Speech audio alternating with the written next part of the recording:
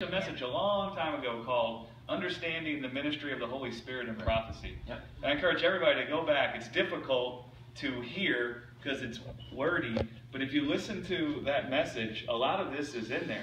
Where there's chaos and confusion, God utters, it says, and then the Spirit moves across the face of the deep, the face of the chaos and confusion, and hovers over it to bring forth life.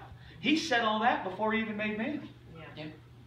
And then he comes and says, let us make man in our image and our likeness. He does the same thing with man. The Holy Spirit is now hovering over man in the earth, working to bring about life and light in man. And we have the first fruits of what that Holy Spirit has done in us now, bringing about a peace, a joy, a love, a kindness that's incorruptible. And we'll see the final fulfillment of what was prophesied in Genesis in the day Jesus steps foot back on the earth. Yeah. Let us make man in our image, in our likeness. He wasn't just saying that's what it will be now. He was prophesying of his design and intent with man. Right.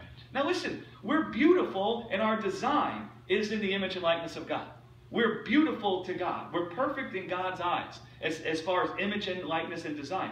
But the final fulfillment of God saying, let us make man in our image and our likeness is in an event called the adoption of sons, where he comes and he reveals man to be clothed in the same glory he's clothed in and to have the same immortality that he has. And that's when it says in Romans 8 about the sons of God being put on display. And then all of creation being redeemed at the same time that man's body is redeemed. Why?